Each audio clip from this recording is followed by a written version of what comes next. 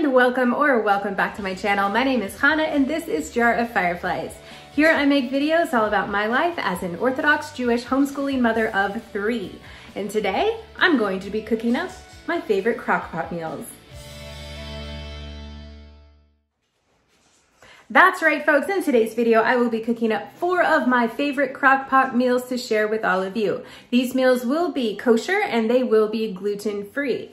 They are generally all adapted from something that I found on the internet, and I will put the recipes in the description box below as well for you. I don't generally cook the crock pot meals all year round, but now that it's cold out, like, the crock pot is coming out. So I'm excited to share these with you today. All right, so let's get started. So the first thing I do whenever I do a crock pot recipe is I grab one of these plastic crock pot liners. You can leave these in here the whole time that you're cooking, and it just makes cleanup such a breeze. Of course, this particular crock pot liner that I grabbed is the slightly wrong size for my crock pot, so that's okay. I do eventually get this to work, but you get the basic idea. And you can buy these at just a regular grocery store. Okay, so here I am sitting in my study editing this video like in the future from when I was filming just now, and I realized I didn't introduce the dish that I am about to make, so I'm popping in to do that now. And the dish that we are about to be making for the first crock pot recipe in this crock pot recipe video is a chicken pot pie soup. Oh my gosh, you guys. Yes, it is as good as it sounds. This is an adaptation of a recipe from the Better Homes and Garden magazine. Can't remember what issue, but it's one that I got last year sometime, and it has just, I made it because it looks so good. It jumped right into the rotation with us. So, all right, without further ado, let's gather our ingredients and put this dish together. All right, to start this recipe, we're going to need some celery, some carrots, an onion, and some fresh thyme. Now I'm just going to go ahead and start chopping up the carrots and the celery and the onion so that that will all just be prepared, and then I will gather the rest of our ingredients.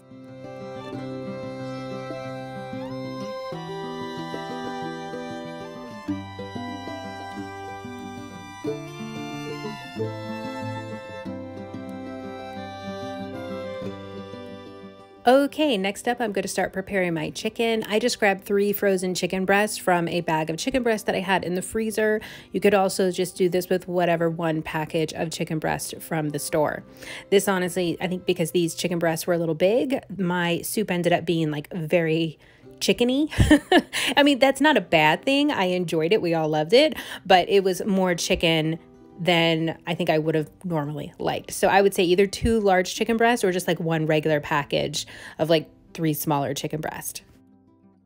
Okay, so once I had those chicken breasts cut up into kind of bite-size-ish pieces, I got a big Ziploc bag and I added in half a cup of gluten-free flour and then a generous sprinkling of poultry seasoning. I'm just kind of mixing that together there with my hands.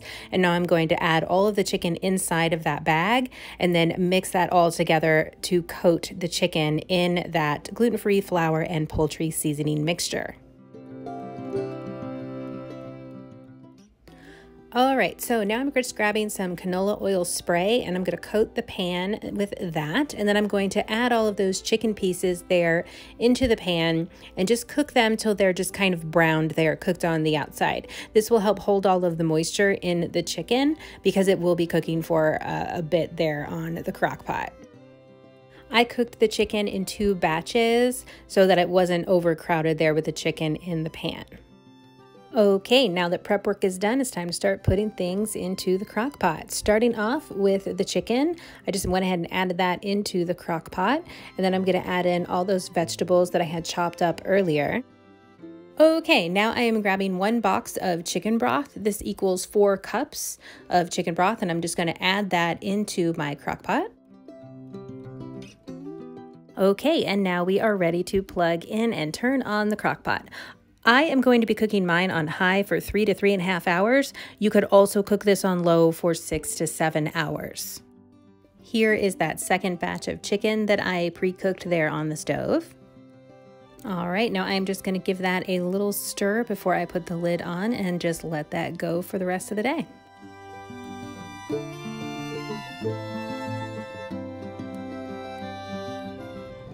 Okay, so now that's just gonna sit back there in the crock pot for about 3 to 3.5 hours, and then I can come in and work on the last little bit of that and get it ready to eat.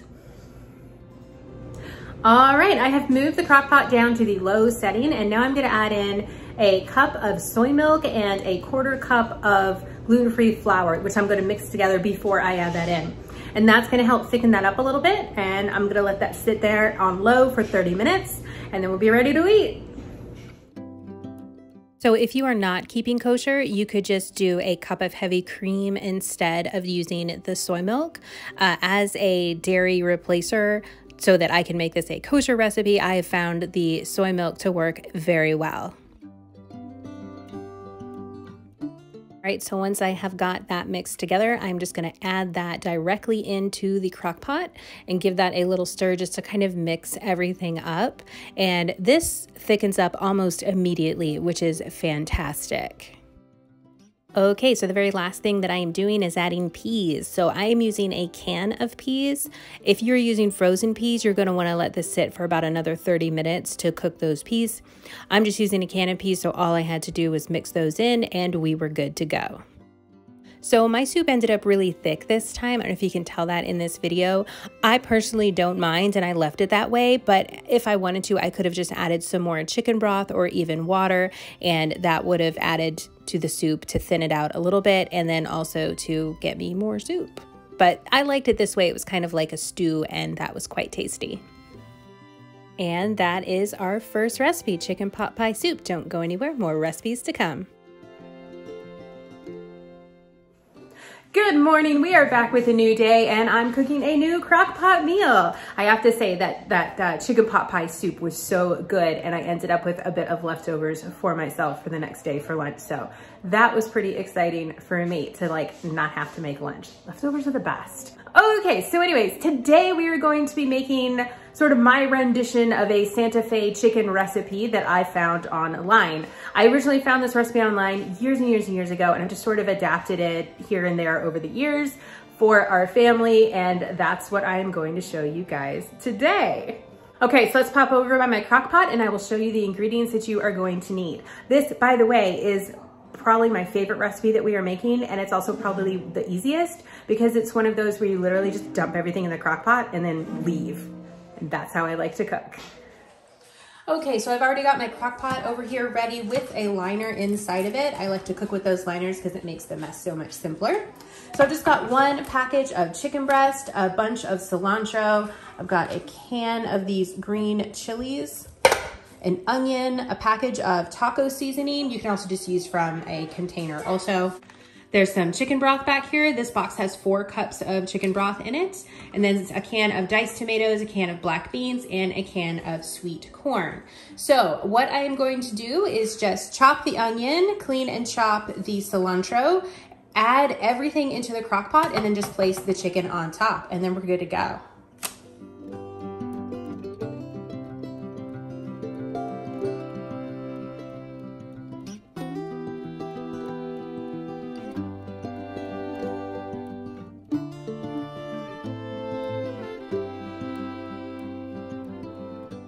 Absolutely love how easy the prep work is for this particular meal. Once that cilantro and onion are chopped up, all you're doing is dumping your cans into the crock pot.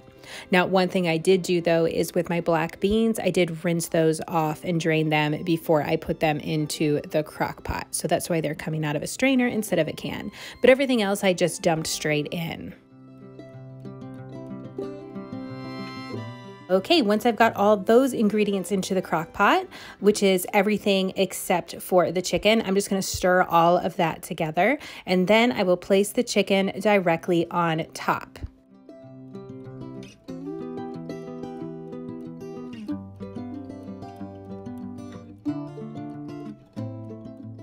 Okay, I forgot to add the taco seasoning, so you should have done that earlier before you mixed all of the canned ingredients together. But anyways, I'm pulling my chicken back out now to add that taco seasoning, stir that up together, and then I'll just put my chicken right back on top.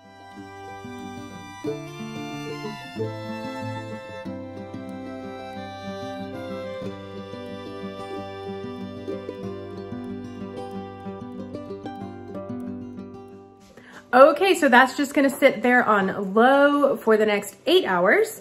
And a little bit before it is ready, I'll pull the chicken out, shred it, and make some rice to go along with. So I will check back with you guys in about 8 hours. Okay, so it's about 7 hours later right now, and I'm ready to finish this up. So what I'm gonna do is put some rice on the stove and just get that going. And while that's going, I'm gonna pull the chicken out of the crock pot and shred that, and then add it back in, mix it all together, serve it on top of the rice, and dinner is served. So let's throw those last finishing touches together and eat dinner.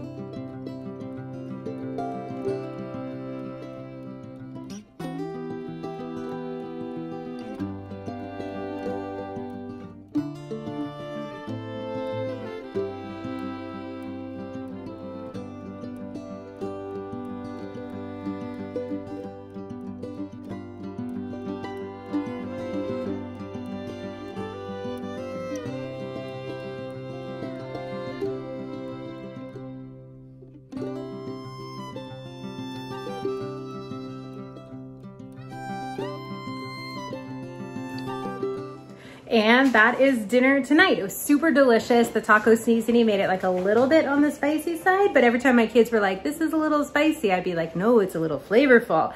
And they ate it, so it was all good. And yeah, it fed everybody, and I have enough leftovers to feed us for an entire another meal tomorrow. So that's fantastic. That means lunch is taken care of tomorrow. And yeah, I mean, where else can you get 3 pieces of chicken to equal a meal for a family of 5 twice? I love shredded chicken. Anyways, so that is dinner tonight, and don't go anywhere because I'll be back shortly with another crock-pot meal. And we are back, and I've got another crock-pot recipe to share with you guys today. Today we are going to be making orange chicken. Now, this orange chicken recipe is supposed to be like Panda Express. However, it has been so long since I have had Panda Express, if I have ever had Panda Express, that I really can't vouch for any similarities. So if you make this at home, let me know if this is like Panda Express orange chicken. This recipe is super fantastic for a couple of reasons. One, I can make it with just a package of chicken and stuff I've got in the pantry, which I love because I can do this without planning ahead too far. And the second reason that I really love this recipe is because it only takes 4 hours in the crock pot.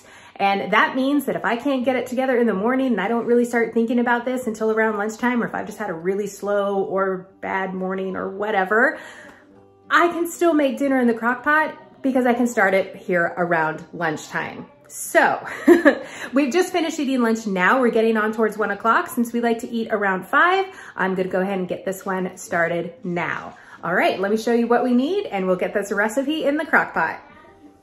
Okay, so the ingredients that we need for this recipe is a package of chicken breast, some soy sauce. I'm using the La Choy brand because that is gluten-free, a jar of orange marmalade, some sesame oil. This is salt back there. And then we've got some cornstarch, some ground ginger, minced garlic, and rice vinegar. All right, let's put all this together. Okay, so to prep my chicken, I am just going to cut it into bite-sized pieces. I've already trimmed off any extra fat and things like that that I could find there on the chicken breast. Once I've got that all chopped up, I'm just going to add some cornstarch there on top and then coat those little pieces of chicken in the cornstarch, and also with a little bit of salt.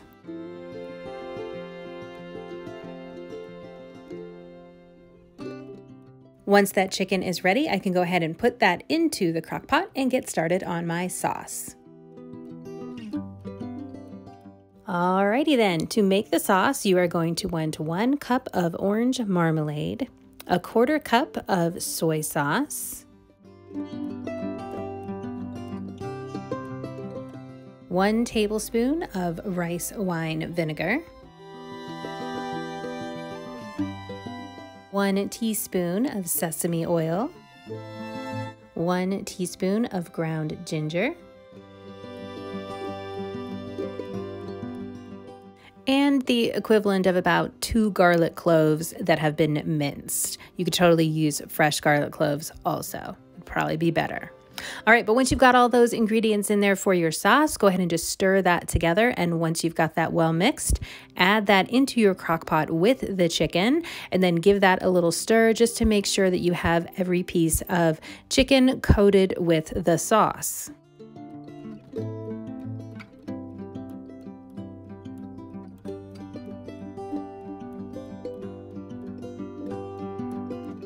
All right, and that is it. It is ready to go. It's on low. It's gonna be there for about 4 hours. So I will turn the camera back on again here around 5 o'clock when we are ready to eat our dinner.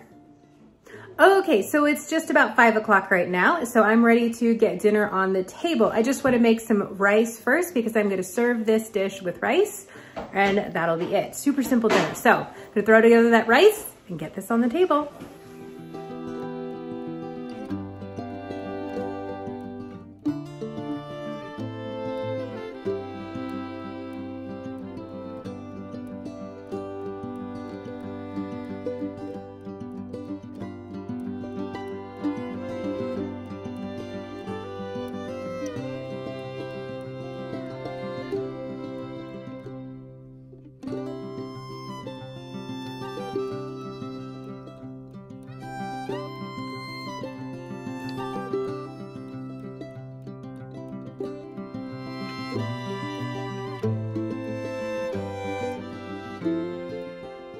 This recipe was a really big hit with the kids, and my husband particularly loved the sauce. He said that we should just make the sauce in the crock pot and add it to chicken that we have deep fried, which I think would also be a delicious way to adapt this recipe.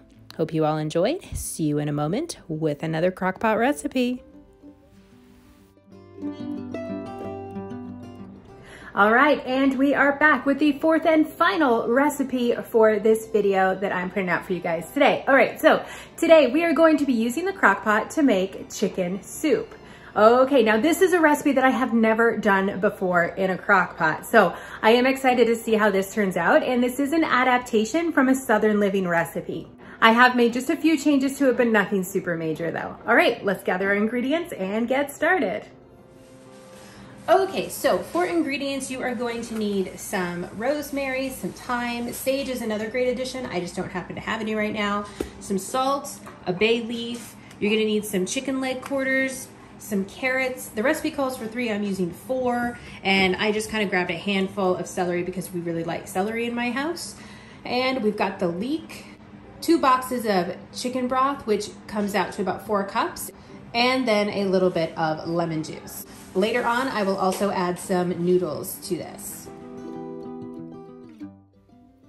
Okay, so to get started, I am just prepping everything here by cutting up my vegetables. I'm cutting up the leek, the carrots, and the celery.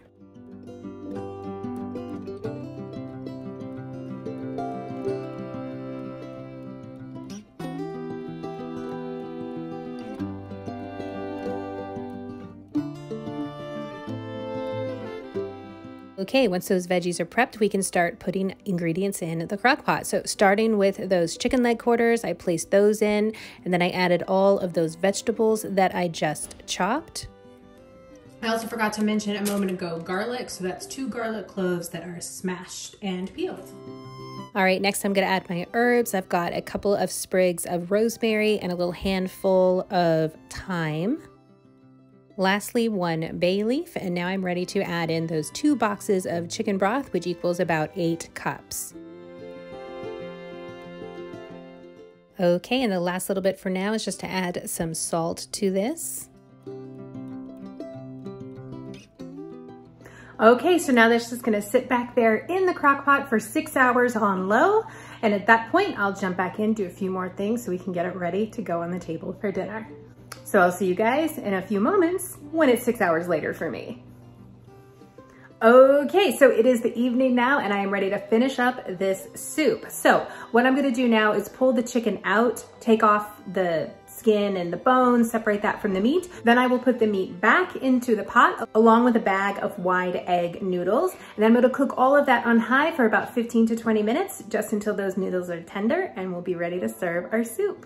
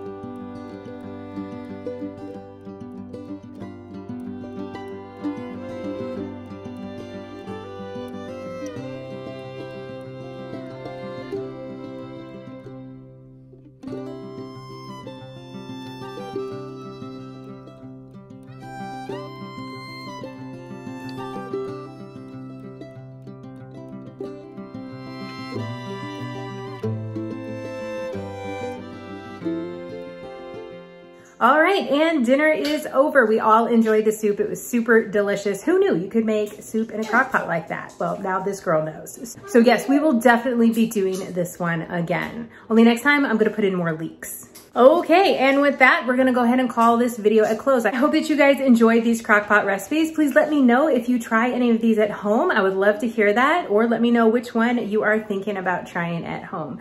All right, please give this video a thumbs up, hit that like button if you enjoyed it, and be sure to hit that subscribe button if you haven't already, and the bell so you get all of your notifications. I would love to see you here again. And with that, I'm gonna end the video. Thank you all so much for being here. I hope you have a fantastic rest of your day, and I will see you in my next upload.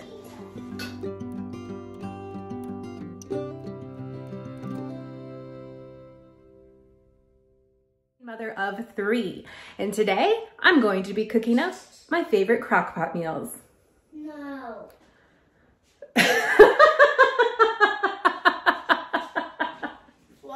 That was funny. I hope that you enjoyed these crock pot recipes that I shared with you today. Please let me know if you try making any of these at home. Honey, you're chewing really loudly. Can you give me just 1 second?